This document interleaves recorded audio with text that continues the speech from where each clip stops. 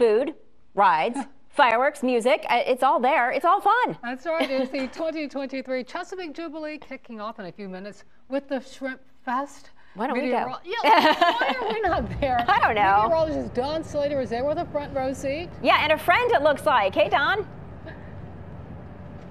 Hi there. You said food, fun, music, the rest. You didn't mention the great Gosleone, and that's who I'm here with right now. He's performing coming up over the weekend. First of all, I want to know how I can get a jacket like this. You got to get in show business, which, yeah. I mean, you're already in it, but well, I just got it up a little I just bit. got this blue shirt. Yeah, I should. How does one get into the great Gosleone? As if you couldn't tell, right there.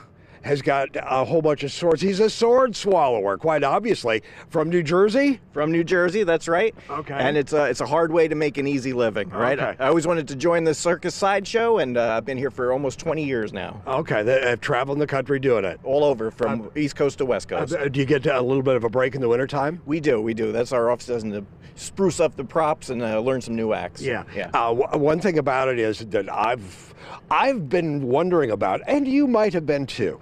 How does one get into sword swallowing? How does one? Do you go to a special school for that? I actually went to the Coney Island Circus Sideshow School. Cool. And I was in the second class. Yeah, and it was like job placement. They sent me over here. Okay. But used to have a Ringling Brothers Barnum and Bailey school for all this for the too. Clowns. Yeah. For the clowns. Yeah. But that's cool that you did it at Coney Island. Yeah, it was awesome. Okay. We're gonna have a look at his trade here. Go ahead. You're gonna do that one? Yeah, this is the big one. So all right. You might as well do it big for TV. All right. And then I'll swallow it and you pull it out. All right. All right, here we go. Okay.